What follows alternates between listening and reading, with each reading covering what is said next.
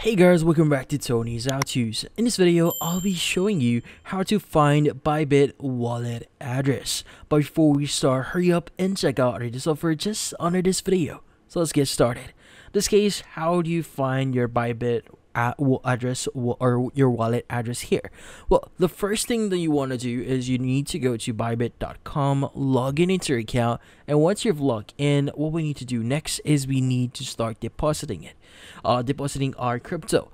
Now in this case, usually at the top right, you should be able to see a button that says deposit. Let's go ahead and click on it. And from here, we need to choose our cryptocurrency. Now, you might be wondering, why do we need to set or basically choose a cryptocurrency here? Because depending on the cryptocurrency that you want to receive, you have a different address for that. Especially if you're using a different network, so they will also have a different address for that.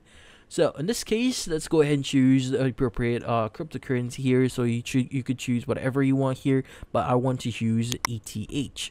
Now from here, you need to choose your chain.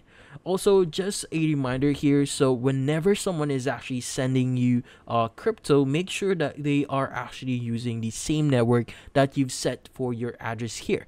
So for example, if you use the ERC20 network, make sure that you're also using the this network here for them to actually send the crypto. Now if you're not using the same network, there's a possibility that the actual crypto will not be received and will be lost, and you won't be able to recover it.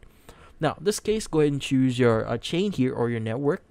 And from here, once you click on it, you should be able to see your address on your screen. But before you could do that, you first need to verify your identity. So that includes providing some details about yourself, uploading an ID card, as well as uploading a selfie of yourself.